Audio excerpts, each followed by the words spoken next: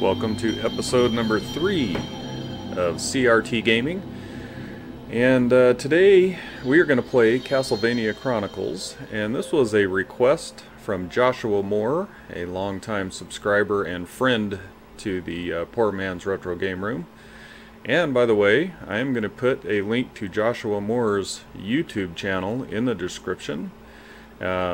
He's a new creator, and you know, if you go watch any of his videos, the one thing you're going to be ensured of is watching a video of somebody who's passionate about retro gaming and who actually plays and is a retro gamer.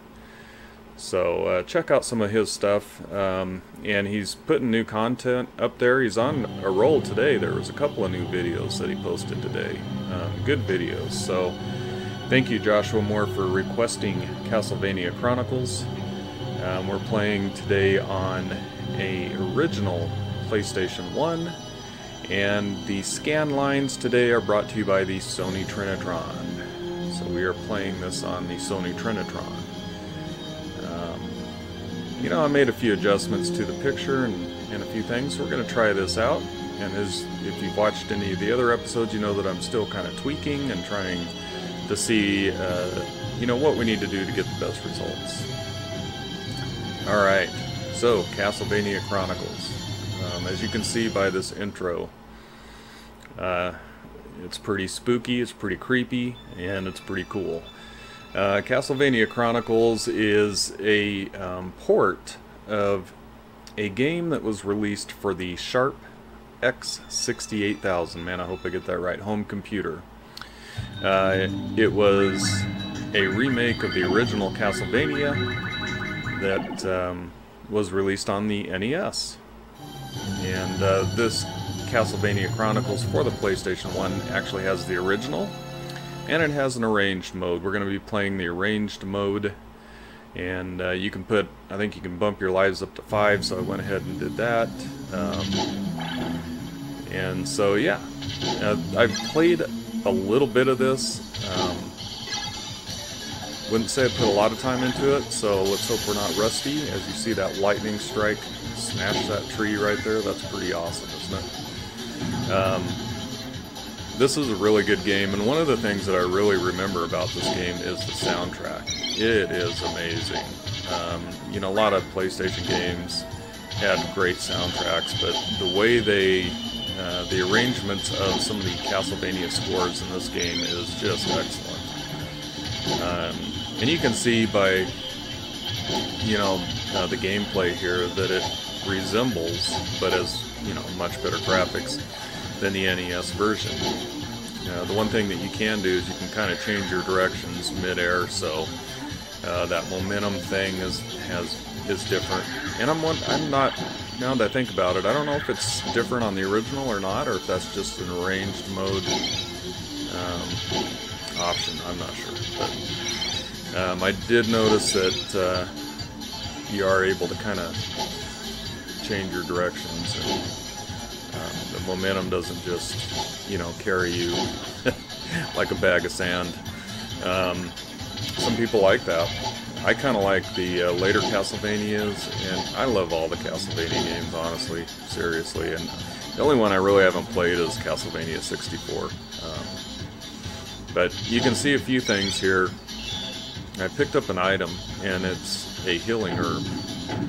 So you can actually heal yourself, and it'll use hearts, you know, your ammo. Just like, you know, the classic Castlevania formula. Your hearts are your ammo. And man, this game can throw a lot at you, and the respawning enemies are pretty crazy. And the other thing that I don't know if it was annoying a little bit, is, you know, the steps. And that's just part of Castlevania, though. So going up and down the steps on this game really does take you back to the original NES Castlevania. Man. Throwing a lot of stuff at you right off the bat. But sound effects, graphics, really, this is a solid Castlevania game. I haven't beat this game, so you know I'm not going to know about the later levels. And what I'm going to do today is I'm going to play till I die once. So we're just going to see how far I can get. I certainly am not an expert at this game, but I really enjoy playing it. Haven't played a lot of it, but I think I'm gonna put some more time into this game. It is a lot of fun. I'm having fun right now, man. So.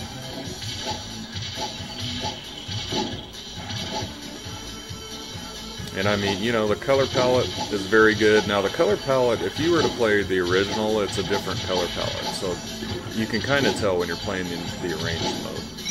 And in the arranged mode, I guess one of the selling points for the arranged mode is you can unlock art, like art in the art gallery and stuff like that. And you can unlock a time attack level as well. Or whatever you'd want to call that, option, I guess. So that's kind of different. Now this boss here, you'll notice, of course, the similarities to the original Castlevania, but it's a little different. It's pretty cool, though, and it does appear that the axe is going to be the best weapon for him, just like in the original Castlevania. It was always my favorite weapon to use against that first boss at that. So, oh man, should have jumped over the steps right there, but I didn't. It's alright. We got him. One more good hit. There we go.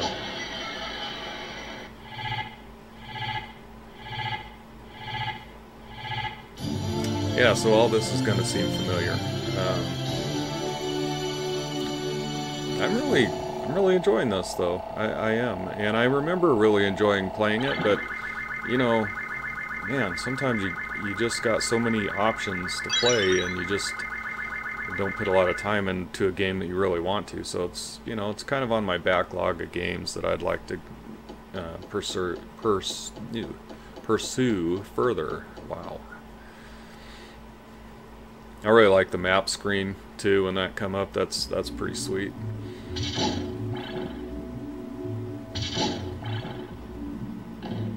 And I'm pretty sure, unless I was dreaming one time when I was playing it, I found a dude where you could actually buy items from him, so it was kind of like a little store. I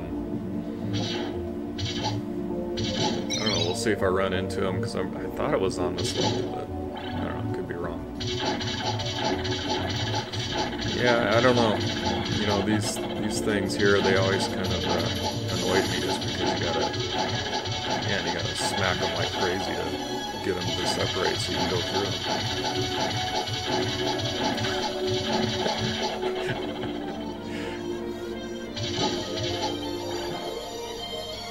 And of course, they're gonna throw the bats at you like crazy too. Oh man, I just about forgot about that.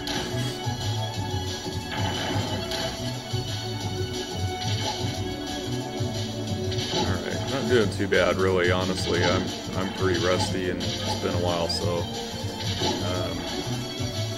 yeah, and I'm not doing too bad yet. It does get a little tougher in the later stages now.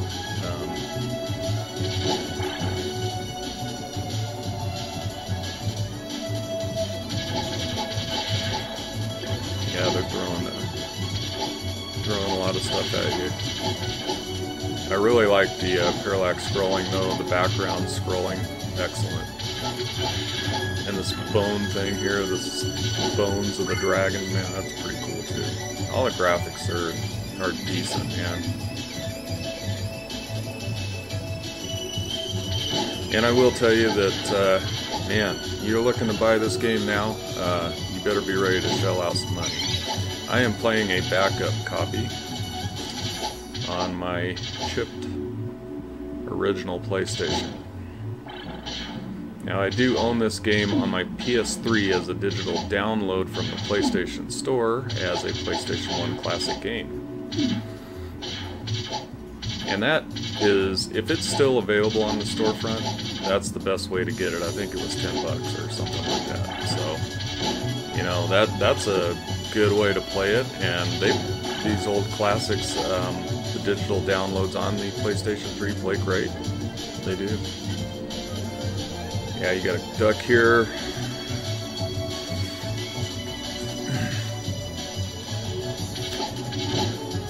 And this is, I don't know. We'll see if I can do this here. I'm hoping that I can get at least past this boss without dying once. See how this goes. Gets a little hairy here. Best thing to do is to duck and avoid them, the projectiles coming at you from the front and back. So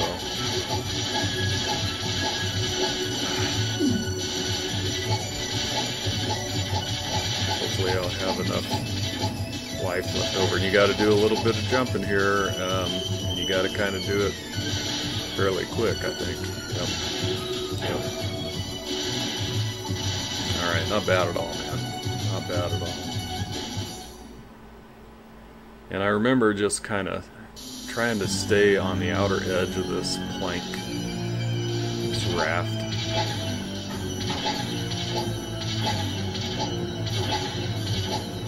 And gotta fight a fire-breathing dragon, the second boss. I mean, you can't complain about that. That's pretty cool. Alright, well, not bad.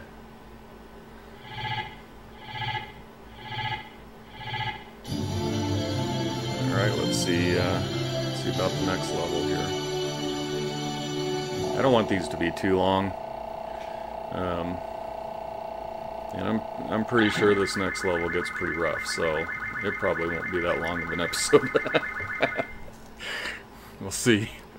I'm fairly happy with my performance so far. Yeah, that's just cool, man. That map looks cool. I'm really glad that they ported this to the PlayStation so we could see a different version of Castlevania. Usually I walk right into these dudes. Like that.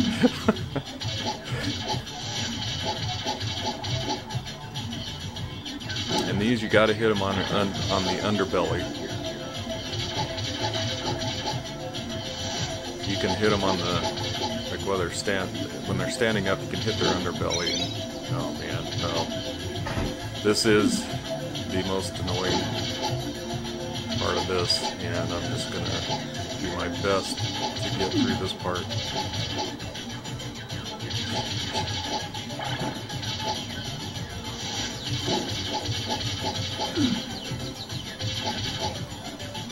Yeah, and I kind of made a mistake. I should have just kept going. You just need to keep going. I slowed down and kind of let them catch up on me.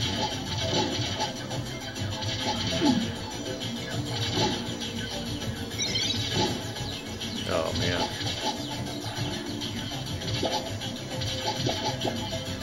Yep. Alright, learn from my mistakes. Don't be indecisive on those water bubble parts. Keep running.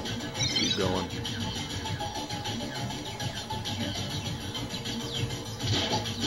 I hate these guys too, actually. It's never fun having an arrow stuck through your foot in your head. Probably a trick to beating these guys really easily that I'm not taking advantage of.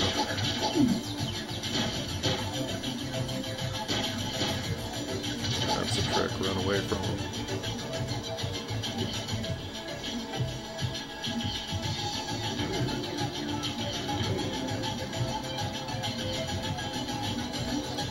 Oh man, quicksand and hopping frogs. I mean, with what, 4 bars of life? Okay, 3.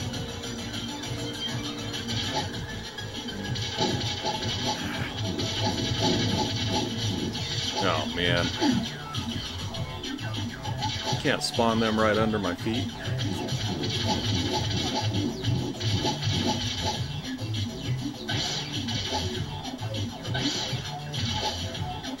And you always got the bats to worry about, right?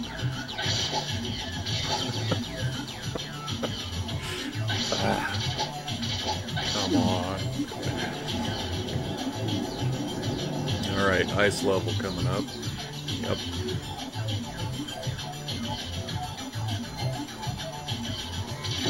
Now you can whip down, straight down. If you jump up and whip straight down, you can break those different types of blocks there. And I do remember the first time playing this, I kind of got stuck there and like, what am I supposed to do here? And I think those blocks eventually break after a time limit, but it took me a while to figure that out. And one sliver of life. Okay, so when you jump on here, you want to nil. You do not want to jump into those spikes because they will kill you. The spikes up top, you want to get past those before you jump.